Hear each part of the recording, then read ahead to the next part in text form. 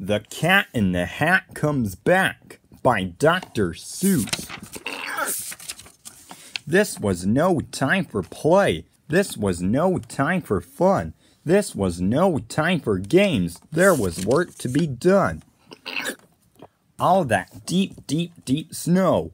All that snow had to go.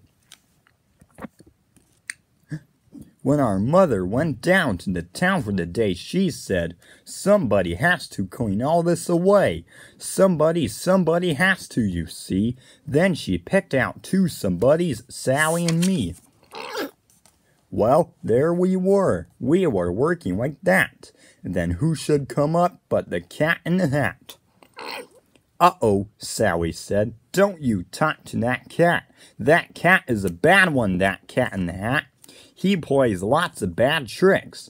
Don't you let him come near. You know what he did the last time he was here." "Played tricks?" laughed the cat. "Oh my, no. I just want to go in to get out of the snow. Keep your mind on your work. You just stay there, you two.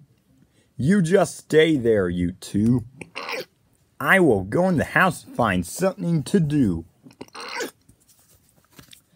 Then that cat went right in. He was up to no good, so I ran in after as fast as I could. Do you know where I found him? You know where he was? He was eating a cake in the tub. Yes, he was. The hot water was on, and the cold water too. And I said to the cat, "What a bad thing to do." "But I like to eat cake in a tub," laughed the cat. "You should try it sometime," laughed the cat as he sat. And then I got mad. This was no time for fun. I said, "Cat, you get out. There is work to be done." "I have no time for tricks. I must go back and dig. I can't have you in here eating cake like a pig. You get out of this house. We don't want you about. We don't want you about." Then I shut off the water and let it run out. The water ran out, and then I saw the ring. A ring in the tub, and oh boy, what a thing. A big, long, pink cat ring. It looked like pink ink. And I said, "Will this ever come off? I don't think."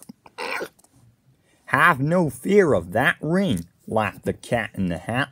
"Why, I can take cat rings off tubs, just like that."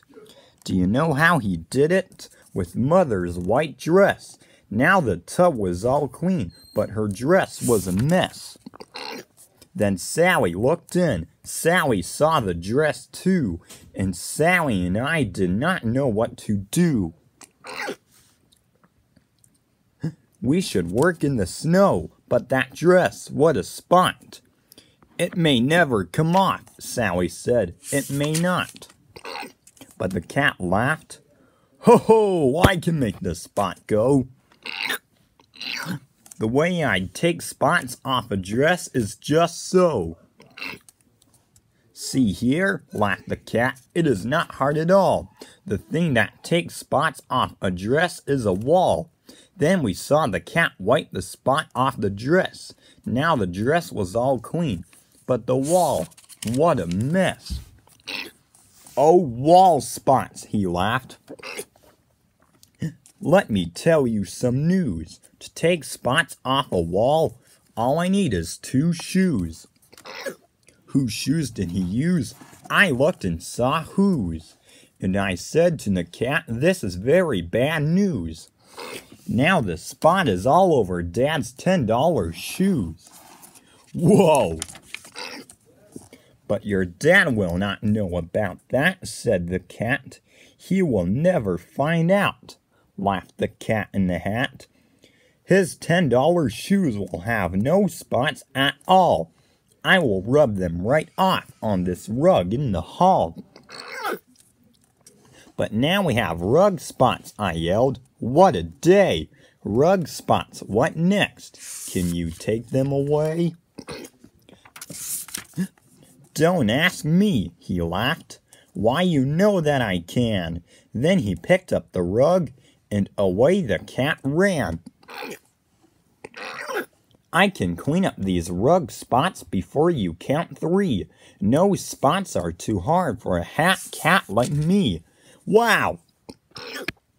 He ran into Dad's bedroom, and then the cat said, "It is good that your dad has the right kind of bed." Then he shook the rug. Crack! Now the bed had the spot.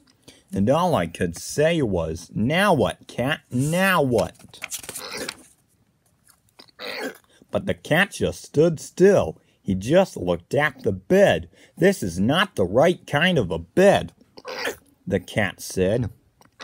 "To take spots off this bed will be hard," said the cat.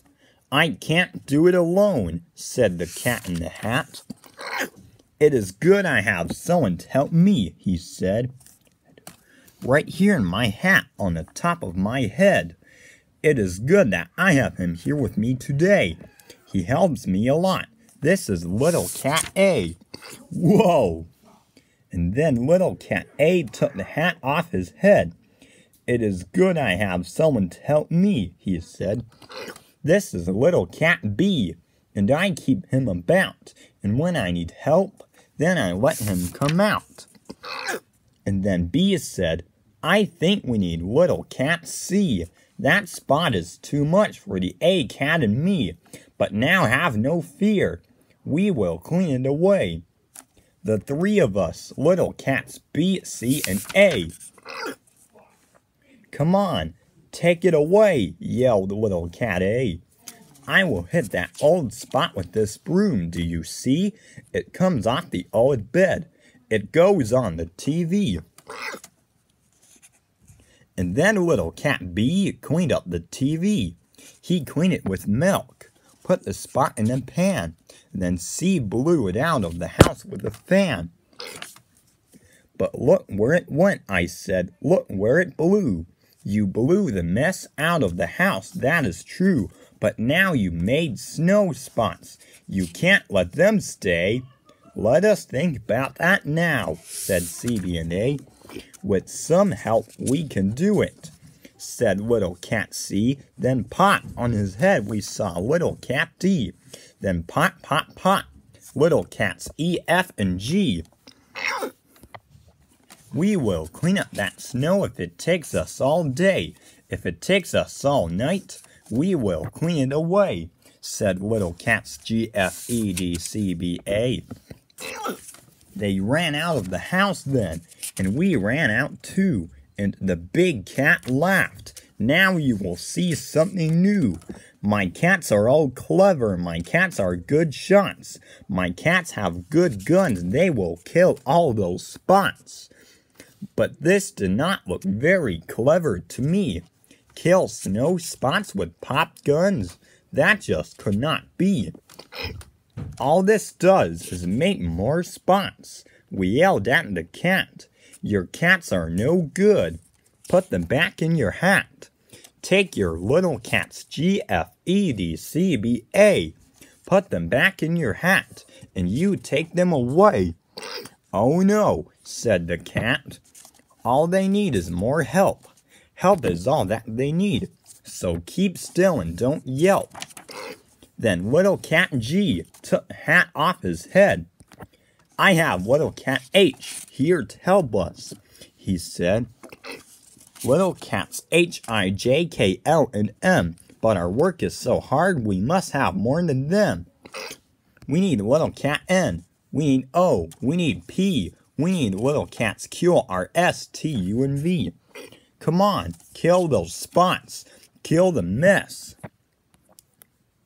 yelled the cats, and they jumped at the snow with long rakes and red bats. They put it in pails, and they made high pink hills, pink snowballs, pink snowmen, pink snowballs, and little pink pills. Oh, the things that they did, and they did them so hard. It was all one big spot now, all over the yard. But the big cat stood there, and he said, This is good, this is what they should do, and I knew that they would. With a little more help, all the work will be done. They need one more cat, and I know just the one. Look close in my hand. I have little cat V. On his head are cats W, X, Y, and Z. Z is too small to see. Z is too small to see, so don't try. Hey, you cannot. But Z is the cat who will clean up that spot. Now here's the Z you can't see, said the cat, and I bet you can't guess what he has in his hat. He has something called Voom. Voom is so hard to get. You never saw anything like it, I bet. Then he yelled, "Take your hat off now, little cat Z. Take the Voom off your head. Make it clean up the snow. Hurry, you little cat. 1, 2, 3, go!" Then the Voom, it went Voom. And oh boy, what a Voom. Now don't ask me what Voom is. I never will know. But boy, let me tell you, it does clean up snow. So you see, laughed the cat, now your snow is all white. Now your work is all done. Now your house is all right. And you know where my little cats are? Said the cat.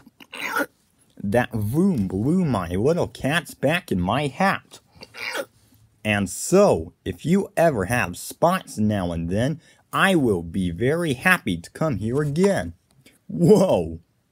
With little cats A, B, C, D, E, F, G, H, I, J, K, L, M, N, and O, P, and Q, R, S, T, and cat U, and cat V, and little cats W, X, Y, and Z. The end.